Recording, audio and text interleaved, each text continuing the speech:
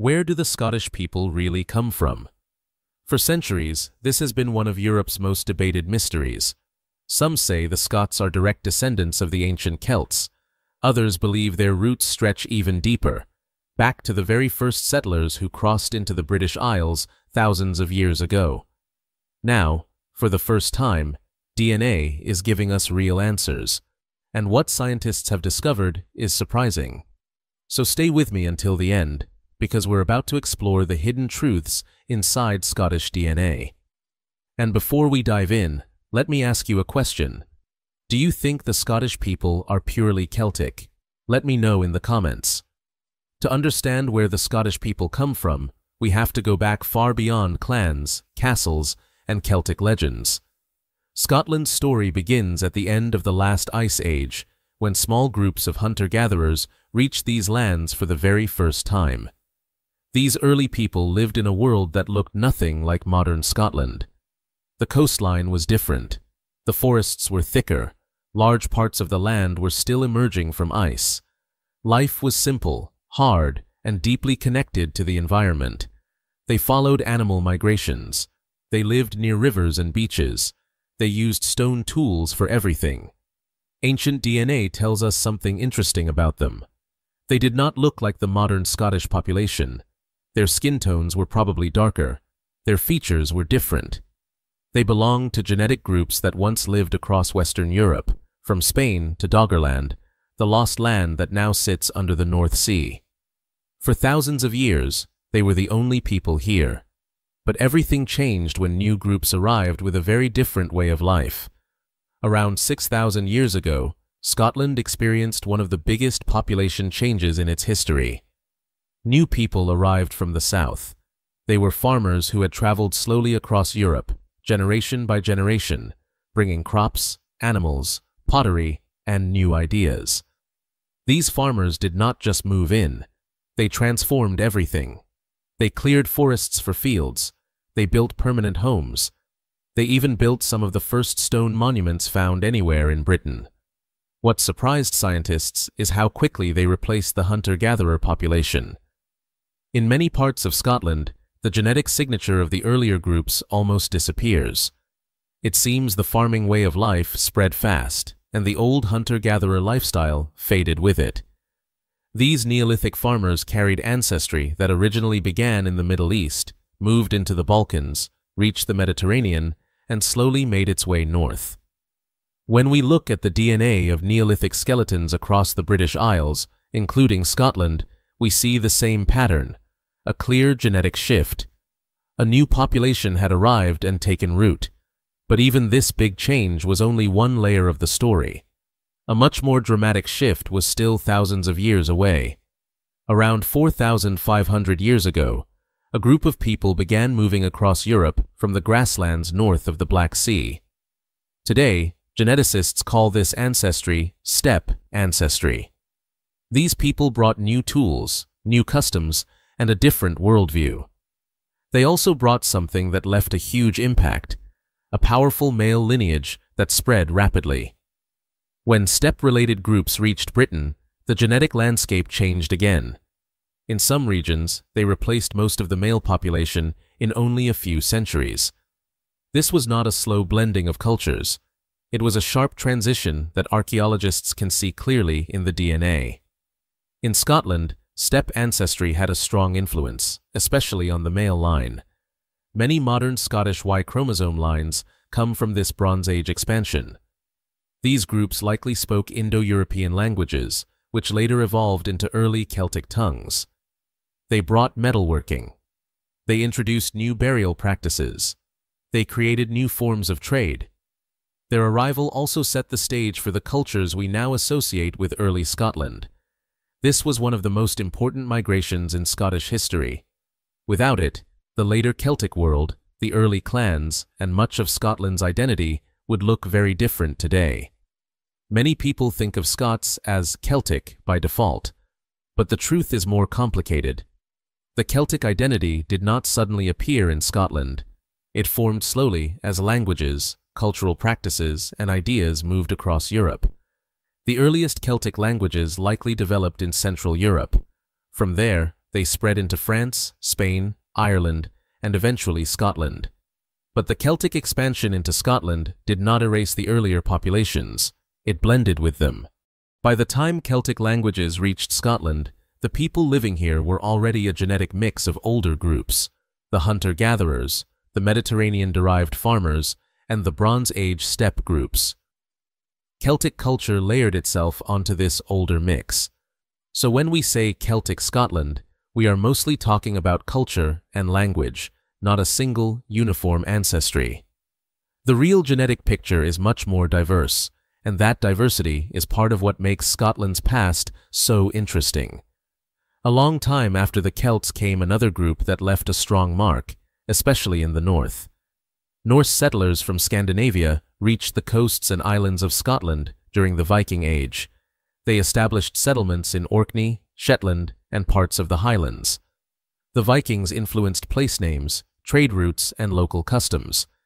They brought new styles of clothing and a different approach to leadership and warfare. But genetically, their impact was more focused. In the far north, Norse DNA remains strong today. In Orkney and Shetland, it forms a large part of the population's ancestry. But in the rest of Scotland, Viking DNA is present at lower levels.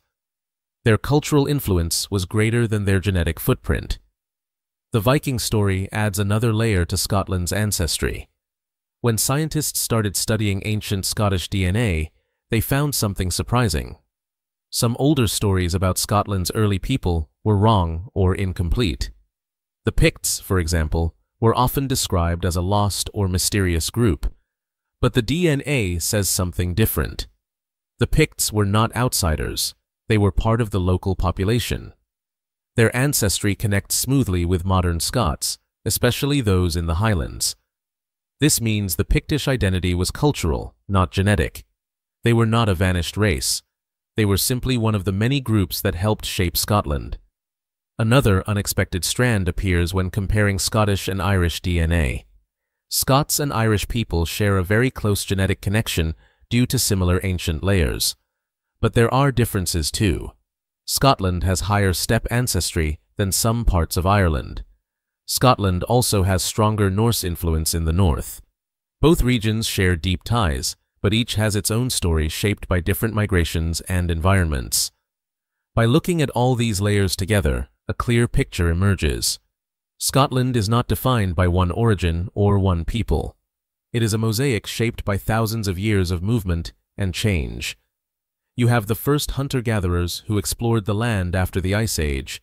You have the Neolithic farmers who transformed the landscape with crops and tools. The steppe migrants who brought new languages and a strong male lineage. Celtic influence that shaped culture more than DNA. The Norse settlers who added another regional layer. And local groups like the Picts who tied everything together. When these layers mix, they create the ancestry of modern Scots. Today, when scientists analyze the DNA of people across Scotland, they see patterns that reflect this long history. In the Highlands, older genetic layers remain strong. Pictish continuity appears in families who lived in the same valleys for centuries. In the Northern Islands, Norse ancestry is clear and distinct. In the lowlands, you find more mixture due to centuries of movement, trade, and migration. One of the most surprising findings is how ancient some Scottish genetic lines are. In remote coastal areas and isolated islands, scientists discovered DNA signatures that go back thousands of years. These places preserved ancestry that disappeared elsewhere in Britain. Modern Scottish DNA shows a balance of all the major layers: hunter-gatherer, Neolithic farmer, steppe warrior, Celtic cultural influence, and Norse migration. But the mix is never the same across the entire country. Each region has its own story.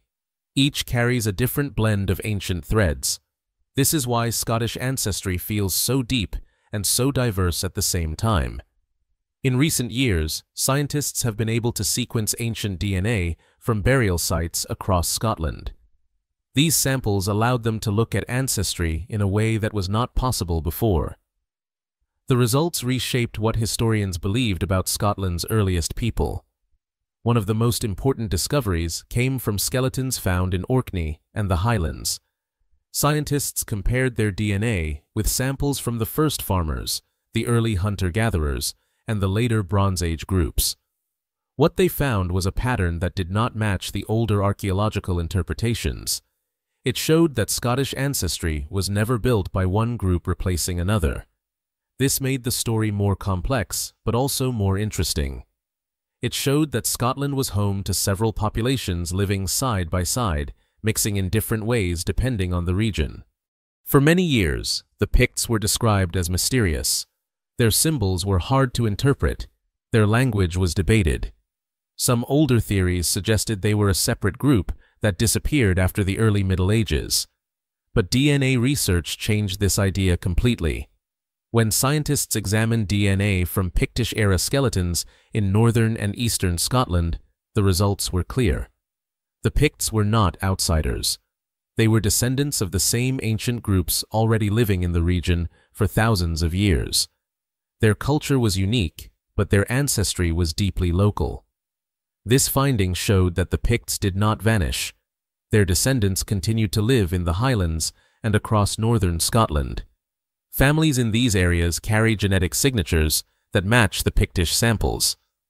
This helped resolve one of the long-standing questions about Scotland's early medieval population. It also showed that cultural identity and genetic ancestry do not always move in the same direction. A culture can disappear while the people remain. Another important piece of the story involves the arrival of Gaelic-speaking groups from Ireland. This movement took place during the early medieval period. These migrants settled in western Scotland, especially in Argyll, and formed a kingdom known as Dalriata. Over time, Gaelic language and culture spread across much of Scotland. It influenced local traditions, place names, and leadership structures. This shift shaped the early Scottish kingdom. Gaelic became a major cultural force, even though the genetic impact was more modest than the cultural one. The Gaelic arrival blended with the earlier populations already living in Scotland. Instead of replacing them, the culture merged into the existing mosaic. This blending explains why Scottish and Irish DNA share many similarities, while still keeping distinct regional differences. It also explains why Gaelic tradition holds such a strong place in Scotland's identity today, even though the ancestry behind it is older and more mixed than the cultural narrative suggests. While Rome never fully conquered Scotland, the Roman world still left its mark. The frontier at Hadrian's Wall created a long-term boundary between Roman Britain and the lands to the north. This border became a zone of contact, trade, and conflict. Archaeological evidence shows that goods moved across this frontier. Some local groups adopted Roman objects or ideas. Others remained separate. A few Roman soldiers settled in the region during or after their service, adding small but noticeable genetic traces that appear in some later populations. Although the Roman presence did not reshape Scotland's DNA in a major way, it played a role in shaping early identities. After the ancient and early medieval periods, Scotland continued to receive new groups of people. Each wave added another strand to the genetic landscape. Anglo-Saxon influence touched the southeastern regions, though not to the same extent as in England. Norman families arrived after 1066 and played major roles in shaping the lowland aristocracy. Flemish settlers came during the medieval period and contributed to trade, crafts, and urban life. Later, large movements from Ireland added to the population of the lowlands during industrial growth. Migration from England also increased after political union. These movements did not replace the older ancestry. They blended into it. As a result, Scotland developed regional differences that reflect both ancient and more recent history. Coastal towns often show more outside influence, while isolated rural areas kept much older ancestry patterns. This combination of long-term continuity and periodic arrivals is one reason modern Scottish DNA is more diverse than many people expect. When scientists mapped DNA from across Scotland, they noticed patterns tied to geography, family history, and long-term settlement. In the Highlands, older layers remain strong. In Orkney and Shetland, Norse ancestry is stronger than in other parts of Scotland. These islands had long-standing connections with Scandinavia. Their DNA reflects that history clearly. Families here can still trace a meaningful share of their ancestry to Viking-era settlers. The lowlands show a different pattern. This region has more mixture from later migrations, including Norman, English, Irish, and Flemish groups. Trade routes, political unions, and economic opportunities made the lowlands a more connected and mobile region over time. Even surnames can reflect these layers. Some Highland surnames connect with early clans shaped by Celtic and Pictish roots. Island surnames can reflect Norse influence. Lowland surnames often match names introduced through later European movements. These regional patterns show how ancestry and geography work together over thousands of years. They also help explain why modern Scots carry a wide range of genetic influences while still maintaining a strong shared national identity. The history of Scotland, from ancient hunter-gatherers and Celtic tribes to Pictish kingdoms, Viking settlers, and global migrations. Every chapter has left its mark on the Scottish genetic code. If you've enjoyed this journey through the unique DNA of Scotland, let us know in the comments. Have you taken a DNA test and discovered some Scottish roots? Or maybe you've always wondered about the origins of your family's red hair, pale skin, or those classic Highland features. Share your stories, we'd love to hear them. And don't forget, if you enjoyed this video, give it a thumbs up, subscribe for more content, and hit the notification bell so you never miss an upload. Thanks for watching, and Slaintum Hath. Goodbye for now.